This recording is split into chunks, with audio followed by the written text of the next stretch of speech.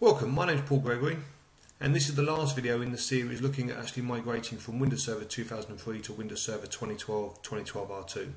So here we're just going to look at a basic file server migration. So we're going to investigate migrating the data and migrating the file shares. So we're actually going to do a data migration. Now I appreciate that in a lot of scenarios people might actually not be migrating the data because they're going to connect SAN attached storage to the new system and they might just need to replicate the share information. So the steps we're going to go through, you could use that for just that purpose as well.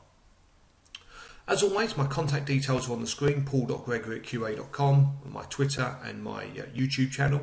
So please feel free to actually request videos, send me questions, any help I can provide, I'd be greatly happy to do whatever I can.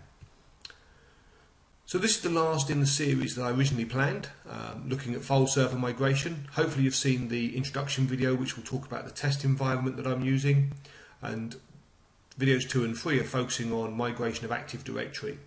Video 4, very important infrastructure service, looking at the migration of DHCP. So just a quick recap on the environment. We're going to focus on QAFS01 and QAFS02 in terms of the migration of the two file servers.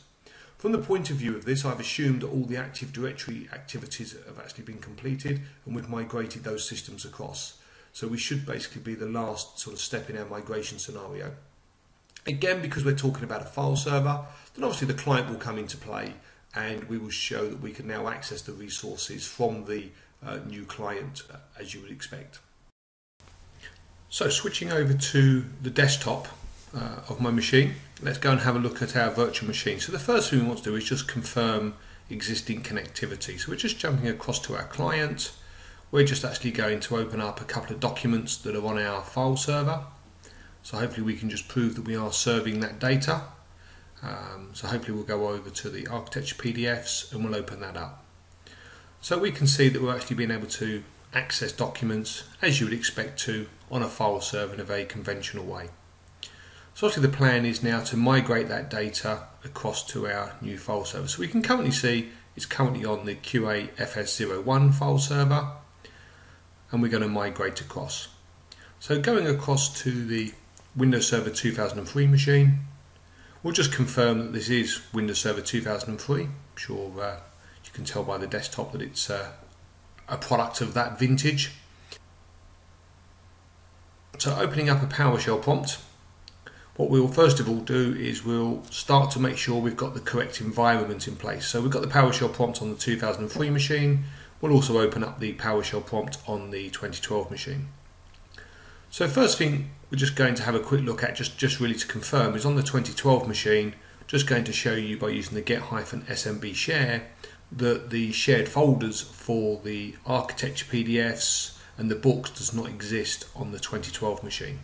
So hopefully what we should see is we should see some shares appear as part of doing this. So we're going to use the inbox migration tools. So again, we're just going to confirm that the inbox migration tools are not actually imported.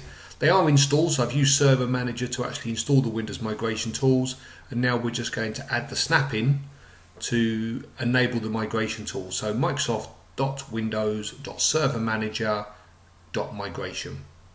So this will import the migration tools, and if we run the get command again, we should now see that we've got all of the migration tools. So what we really care about here is the send SMix server data and the receive SMix server data, because these are the ones that allow us to migrate file server data.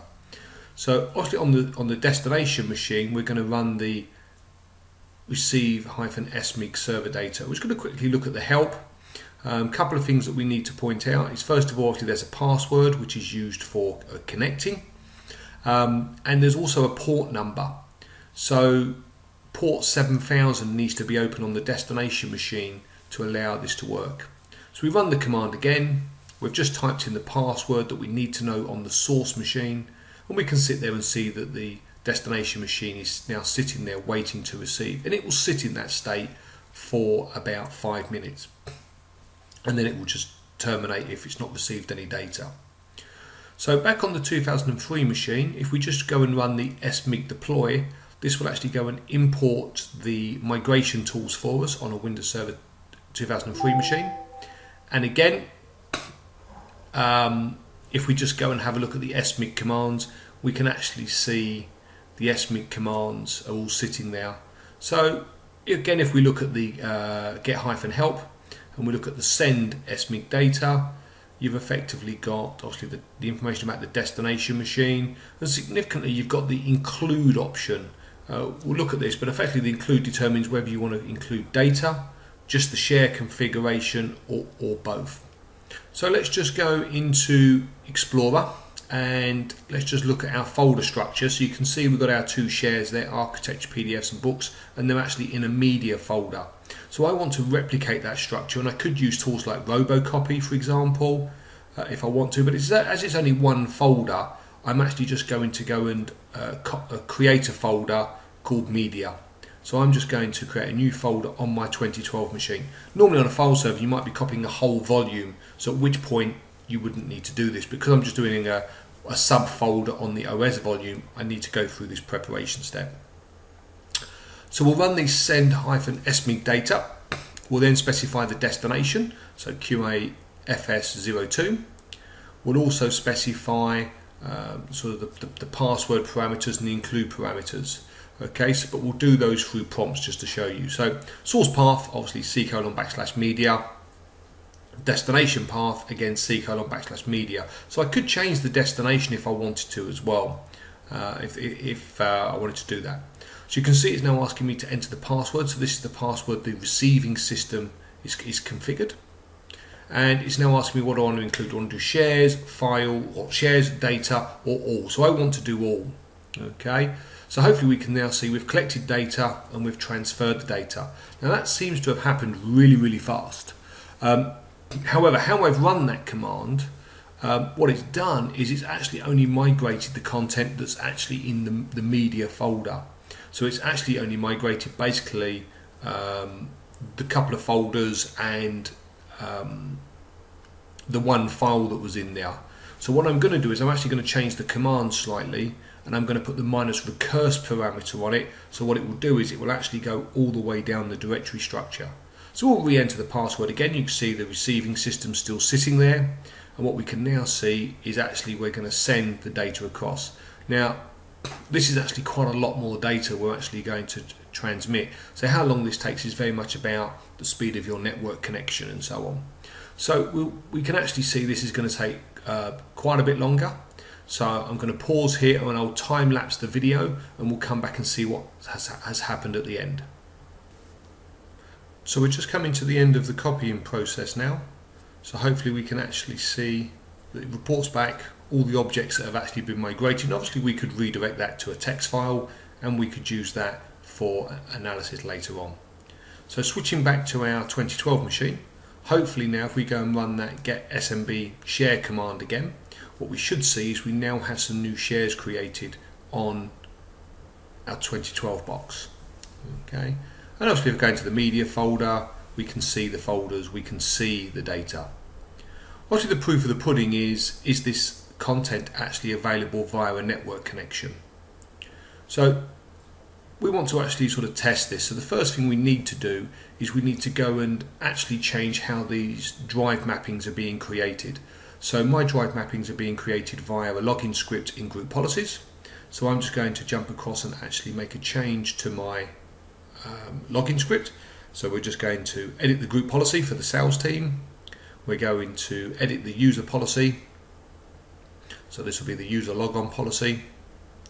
And we're just going to change the drive mapping actually to point to the new server. So what we should see here is it's currently pointing to QAFS01. We just want to change that now to QAFS02. So we're just going to go and update those drive mappings. So we'll save that information back and we'll shut that down. Obviously in the real world you'd need to wait for this to replicate across your domain controllers. In my instance obviously this isn't going to take very long as I've only got two of them and they're sitting next to each other. So hopefully we should be able to actually log in and test it pretty soon. Just to confirm, I'm not taking any chances. I'm going to shut down the old 2003 machine so that there's no chance of actually mapping the drives to the old machine, so I do know that if I get access to the data, it's going to be served by the new file server. So hopefully we'll go over to the workstation. We shall just log off the workstation and we shall sign back in using exactly the same user account. So we'll just enter the password, and what we should see is that the login script will get processed. We won't actually see the login script get executed, but the login script will be processed, and hopefully we go into Explorer and we should see that we've actually got our drive mappings, and they now point to Q8FS02, and we should be able to access those drive mappings and access the data that's on them. So you will notice it just takes an extra couple of seconds to run the login scripts, so we're just sort of waiting for that extra period of time because the system's sort of detecting obviously changes have occurred. So hopefully we're signed in now, just waiting for the confirmation that the network's up and running. So we just see we get the sort of network icon. So hopefully into Explorer, come down to the computer object, we can now see the two mappings are for Q8FS02, and hopefully we can sign in and we can access the data, and we should be able to access that content. We'll just try the other share just to confirm that both the shares are actually working, so we'll give that a go and try and open a document up on the second share. Might take me a few goes to decide which document I want to open, but we'll just pick on the live migration document and try and open that. Just be aware from a real world point of view, you might need to log in more than once, a couple of times, just to pick up all the mappings, depending how quickly you're doing it after you've made the changes. Again, I've made changes very, very quickly.